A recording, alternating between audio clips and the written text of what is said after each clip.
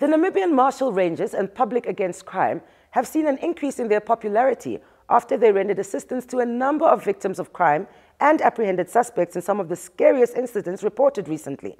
The group are not police officers. However, they are law enforcers that provide support to the Namibian police, emergency services, and even conservation efforts. Let's have a look at this week's crime report with Sheriff Sean.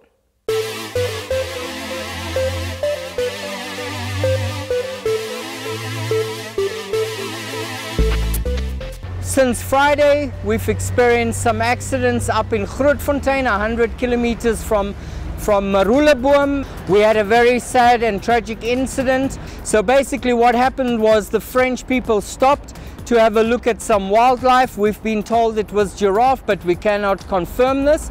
And what happened is they were stopped on the left side, the game was on the right side.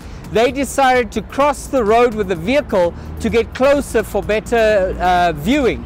And that time the driver turned right as the truck was coming past on the right hand side to overtake, and it was a straight collision. We also had two cases in Swakopmund early hours of Sunday morning, where the one case was some youngsters had decided to go partying here in Windhoek, and according to sources they decided, well, it would be interesting to drive down to the coast.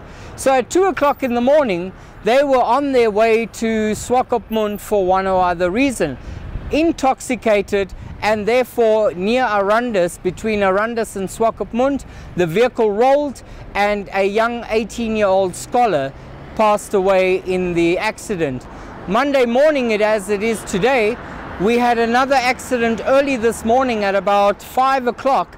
I was called at our base control center that a vehicle had rolled in the south on the C12, and it was a Land Cruiser or a big station wagon, and in there were also tourists. The vehicle rolled, and sadly 2 people had passed away. They were dead, DOA, which means dead on arrival.